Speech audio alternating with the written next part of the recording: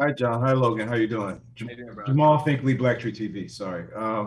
So I mean, really, it's been 4 years. I mean, I have graduate school with the movie also, so I feel like I'm a graduate. But I'm looking at your career, John, and you've been on screen more than 20 years, and between you and Ashley, I have the most musical background of anybody. Was it your idea? Did you push this musical thing this season? Was this your doing? No, no, not at all. No, I mean, just fortunately, like I was saying a second ago, I've auditioned for a lot of musicals and never really panned out. I play music every day, and I'm kind of known to make acoustic little recordings and send them to people. And no, but when they told me, when Justin I asked, I think my idea was like I was like, hey, we've never gone full Fellini before, and he was like, well, we're gonna do a musical, and I'm like, that works too. So I just tried to embrace it, whatever they were going to throw at me. I was like, now I get to sing and dance. And, I got to, come up with like the arrangement for the song that Logan and I did together with Chris. And, we're just lucky that everyone was very musically inclined. Yeah. Is there a bigger story here? What do you... The Varsity Show. Is the order involved? You're announcing it at caucus tomorrow, right? I want to film it. And everything else that happens.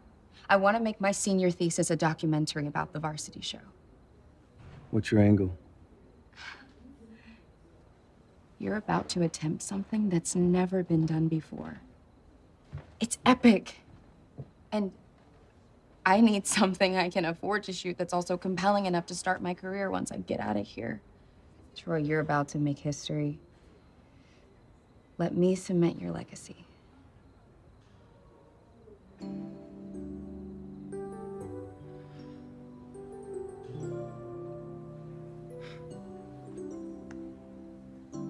out the way it did. Logan, we've loved you on screen for a minute now, and I know now. I think you've done 40 episodes here with Dear White People, but you did 75 episodes with Meet the Browns. And I want to know, like, how when you look at those two experiences, like how is it different? I mean, how what's the big differences in those two sets and experiences as an actress?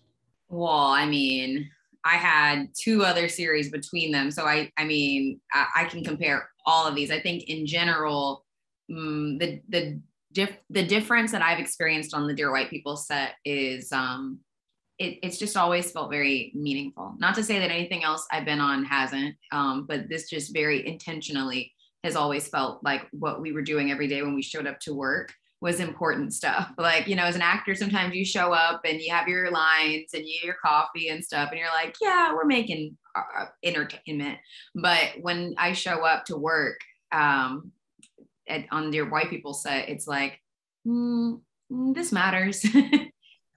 And I think that's the difference. And it's not just me that feels that way. It's every other cast and crew member, which makes and creates an energy of like gravitas. Like it's serious, but it's fun. Like it just creates a different environment that I haven't been on or been around on a set before. Atlanta, it's kind of been an entertainment hub for a minute now, but it first got known for its sound and the music, and then now they're doing a lot of films and TV there. Did that have anything to do with facilitating you chasing this dream as an actress since you was born there? Like, what was the synergy with just you in Atlanta and the way Atlanta changed over the years to your career now? I mean, I think Atlanta's influence on me as a performer is just always added to, but I think that really for me it was my parents like supporting me that's always like pushed me into being a performer because that's what I wanted.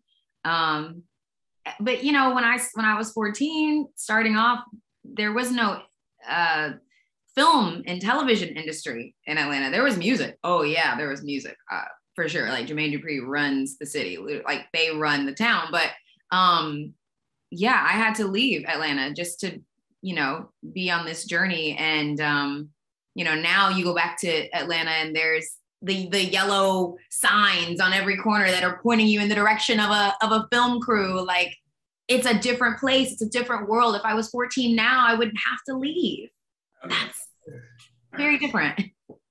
Well, I loved, going to college with you guys here at Winchester for these 4 years, and can't wait to just keep following you guys wherever y'all go in your career. Appreciate the time, and can't wait till we see each other on the other side of these virtual windows again in person. So thank you for all of your interviews. Cheers, Jamal. Thank you.